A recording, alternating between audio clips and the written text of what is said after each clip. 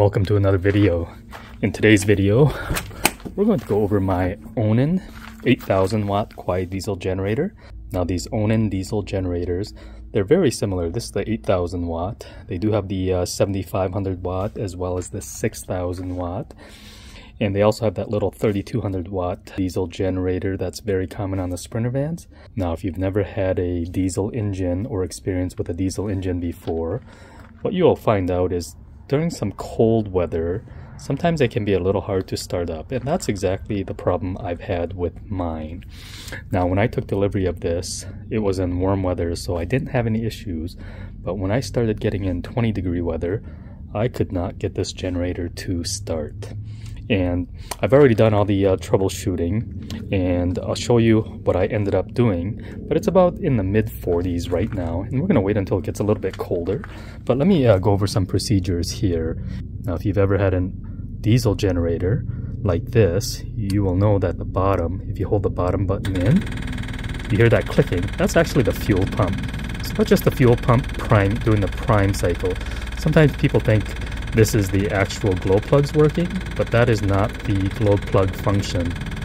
So this is very important. You want to use this step anytime you change your fuel filter of the generator,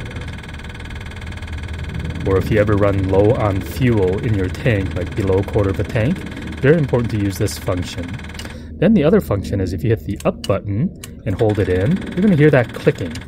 Now that clicking, what it's doing is, that's not the starter, that's actually just engaging the fuel pump, but also doing the, if you look right here, it's doing the preheat. So a diesel generator is going to have glow plugs. So this generator specifically has 3 cylinders and there's 3 glow plugs in here. Same thing for the 6000 watt. In the 3200 watt, I believe that one is only a single cylinder, so 1 glow plug.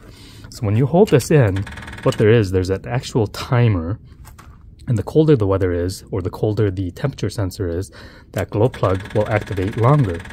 And there's my generator exhaust right there. And what you will see is, typically if it's warm, it'll fire right up.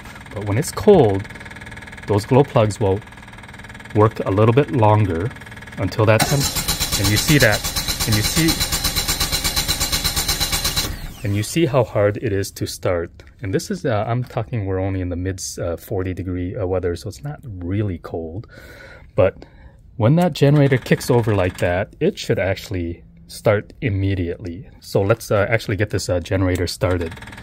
And let's see how long it takes.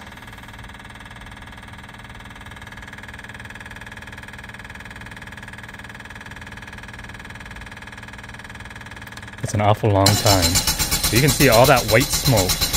And that white smoke, what it's doing is, that's basically unburnt fuel. So that tells me right away that something with the glow plugs are not working. So let's deep dive into this generator and see what it is.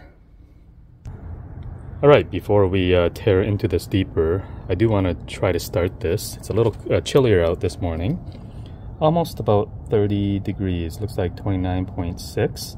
So we'll try to do a cold start on this generator. And let's get this started. We'll do the prime first. And we'll let this run for about 30 seconds. And then we'll jump to the generator start. Alright. Now you can see the engine's doing the preheat. And let me see if I can back this out. And you'll see how it really acts during cold weather. The colder it is, the worse it is. So it's about 30 degrees. But in the 20 degrees, this thing was almost impossible to start. So you can see that white smoke. That's just signs of unburnt fuel. So we're going to tear this apart and see what the cause of this is. If I keep repeating that starter several times, 3-4 times, then my generator will eventually start, do a very rough idle and run. So that just means that unburnt fuel just means something is not igniting, the fuel is not igniting. So let's find out what it is. Okay, I did some testing off camera, and I got really lucky on this one. So if you look here, right near the start button, there's a little 10mm bolt here.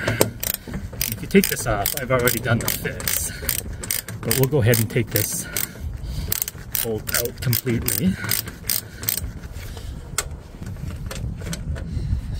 Alright, we got the bolt out. And inside this little service panel here, we're going to pull this out. Going to kind of slide it at an angle.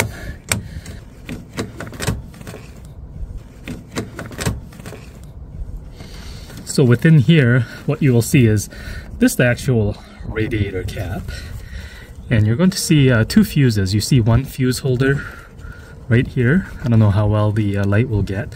And another one here. But if you dig deep in the wires, you're going to see this wiring fuse here, this harness. You got to take this off. And there's a 25 amp fuse right here. I don't know if you can see that. But this is the old 25 amp fuse that's in there. If you can look at it closely, it's actually blown. And I didn't see any burn marks or anything like this, so I don't know how this burned. Maybe it was like this from day one, but I know I always had trouble starting this generator. Without this, your glow plugs will not work at all. And without the glow plugs, you know, any diesel generator, they're going to have a tough time starting in the cold temperature. So with this fuse changed out, my generator started no problem. So we're going to go ahead and wait till tomorrow, let this engine get cold soaked, and see how well it starts up tomorrow. Alright, it's the following morning, and it's a nice and chilly one out here this morning for desert standards anyways. You can see here I have the temp gun. It's about 25 degrees here. A little below freezing, so this engine block has had plenty of time to be cold soaked. And I'm not even going to prime. Remember, pointing down is priming the engine, and then going up is the actual glow plugs and starting. So you'll see here, we'll go ahead and start it. That's the glow plugs warming up. And the generator exhaust is right there. So you'll see it's a cold morning. The glow plugs are taking a little longer to start up.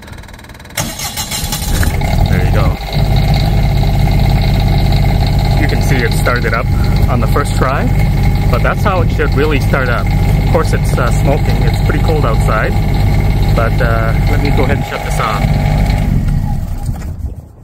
But that's really how it should start. If your glow plugs are working, in this case it was just a fuse, but really simple DIY repair without having to take the whole engine apart. Just a little simple fuse under here. Hopefully if you have a problem, that's all it is, and it's not something else in your generator, but simple DIY compared to a lot of those other complicated DIYs. Hopefully you like this video, hit that thumbs up, and we'll see you on the next video.